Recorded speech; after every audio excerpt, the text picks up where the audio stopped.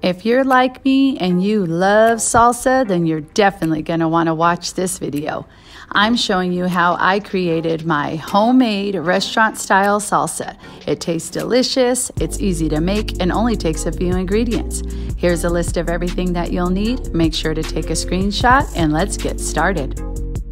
Welcome to the Cooking with Amy's Kitchen Show. If you're looking for easy, delicious recipes that are budget-friendly and are made with ingredients you most likely have at home, then you've come to the right place. Grab you some pen and paper and let's start cooking. I have my 1 bunch of cilantro, my roasted and peeled jalapenos, my white onion that I just quartered, my sugar, garlic salt, my whole peeled tomatoes, my comino or cumin, and my garlic. I'm going to use my food processor, so let's get started. You're going to grab all your ingredients. I'm starting with the onion. Get those in there. Add in the cilantro. I just cut off the bottom end of the stems, gave it a quick wash. Add in my sugar, my jalapenos, my garlic, the comino, and now for the tomatoes. So let me just get them in there. You want to make sure that you include the juice. And I'm going to pulse this for about 30 to 45 seconds. You just want to give it a quick chop and make sure everything's blended.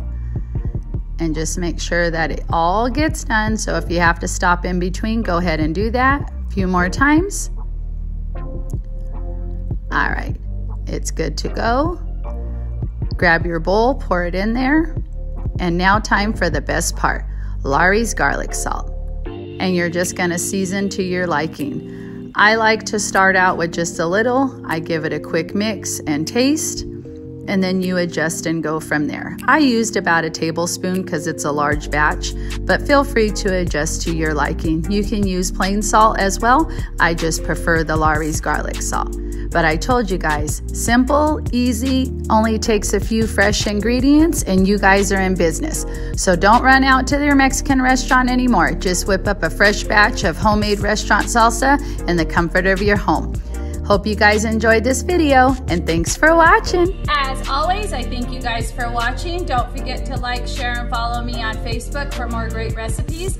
I can also be found on YouTube now.